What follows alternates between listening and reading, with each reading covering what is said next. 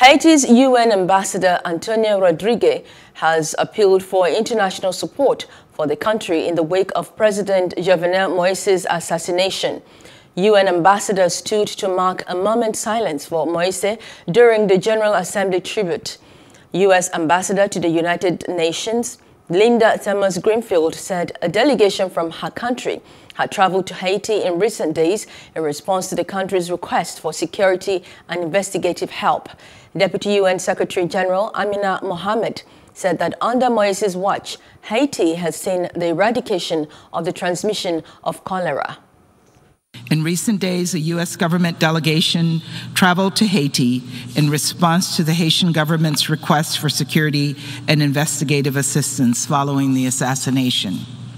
Our delegation reaffirmed not only its close partnership with Haiti, but also its commitment to working in support of the Haitian people and democratic governance, peace, and security. We join the government and the people of Haiti in mourning His Excellency President Jovenel Moise. Under his watch, Haiti saw the eradication of the transmission of cholera.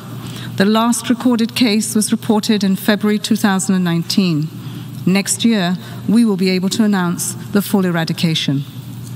We would have wanted to witness this achievement together with President Moise. It was not to be. Haiti has had difficult times in the past. It is living through difficult times now. The United Nations stands with Haitians in a spirit of solidarity and partnership.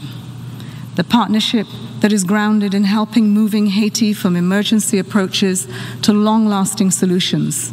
Hello, hope you enjoyed the news. Please do subscribe to our YouTube channel and don't forget to hit the notification button so you get notified about fresh news updates.